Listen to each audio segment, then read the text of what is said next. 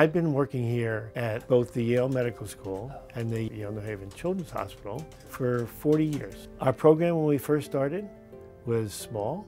There was only 3 doctors, myself, another trainee.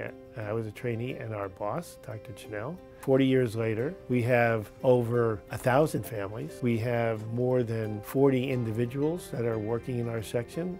We have a very diverse portfolio of research. What I think our program is best known for is our work in type 1 diabetes. We do almost all patient-oriented research where we actually have hands-on contact with patients. A general theme of all of our work is to develop and test better ways to care for kids with diabetes, starting from behavioral and psychosocial studies and interventions, all the way up to very sophisticated advances in diabetes technology. We're also particularly proud of the fact that the first successful insulin pump studies were done here at Yale in our program back in the late 70s. Living with diabetes is a constant effort. People are testing their blood sugars up to 10, 12 times a day. They're either injecting themselves with insulin 4 to 6 times a day, or if they're wearing a pump, they're still having to adjust it. Even while doing that, people with diabetes don't have as good control over their blood sugars as they could have, particularly in childhood. Only about 25% of children meet the target blood sugars. So that means you're putting yourself at risk for long-term complications of diabetes. You're also putting yourself at risk for short-term, life-threatening episodes of low blood sugar. The artificial pancreas is a device that consists of 4 components: a glucose sensor that reads the body's sugar levels, an insulin pump that delivers the insulin, communication systems that allow them to talk to each other, and computer algorithms that calculate the insulin dose to give every minute. Our studies right now, we're always with somebody just for safety, particularly with the kids. For these 4 or 5 day studies, we've been doing activities with them. At night, we have them sleeping in a hotel with a parent, and we're in the hotel with them, just supervising from another room on a bank of computers.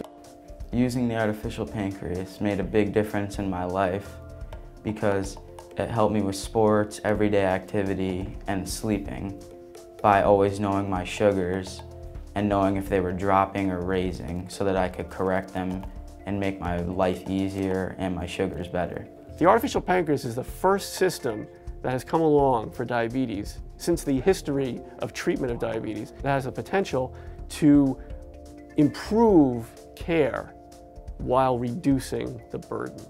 And that is where people are going to feel it the most.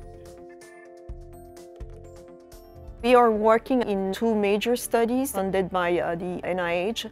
The first one is how best to treat type 2 diabetes in youth. We are going to follow about 600 kids in this country longitudinally. So it's an observational study, but we will follow, cardiac, eye complication, kidney complication to see who eventually will have those complications.